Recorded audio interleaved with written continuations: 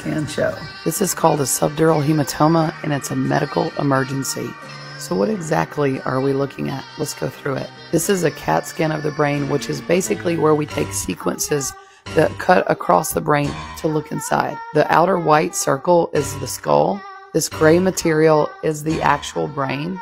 And the black things right here are the ventricles, which is basically the fluid-filled space of the brain. This area right here is called the septum pellucidum, and it delineates the middle of the brain. And you can see that the middle of the brain should be right here on this scan. So this patient has a large midline shift. Basically, one part of the brain is shifted over to the other side. That's because of this large subdural hematoma, which is this white material on the scan, and it's bleeding between the brain and the skull.